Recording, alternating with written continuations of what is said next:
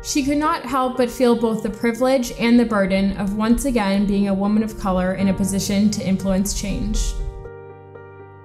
That's a very powerful line toward the opening of the case. Part of the main reason that I wrote the case was to get HBS students comfortable, or frankly uncomfortable, but involved in having conversations about race in the classroom.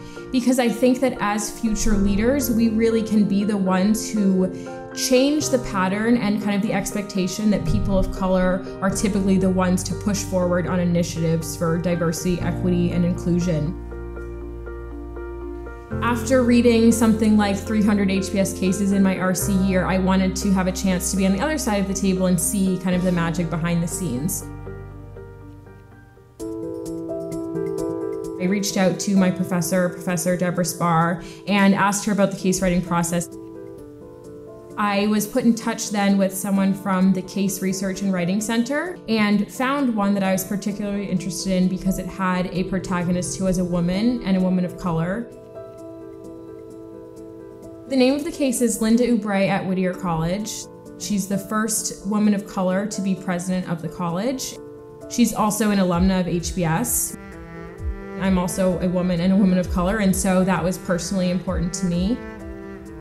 The case process is like creating a treasure hunt because you don't want to tell students all of the information that they need, and you don't want to lay everything out on the table, but you want to kind of put hints and key facts and phrases and nuances throughout the case and in the exhibits as well, so that they get where you want them to go without you holding their hand the entire way.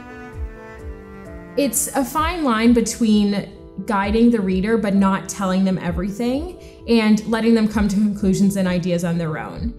That perspective gave me a lot of respect and appreciation for what our professors do when they write cases and when they teach cases, because they don't go up there to lecture and to tell you the answer.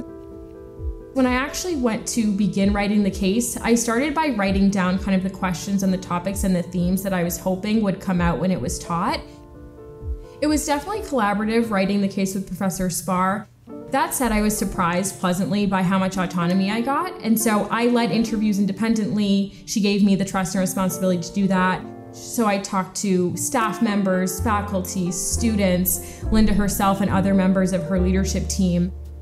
There were times when it was difficult. We were talking about hard subjects. We were talking about race. We were talking about changing their board, which also involves a lot of internal politics at the college. And there were times I went to Professor Spar just to get her guidance on how to handle those situations.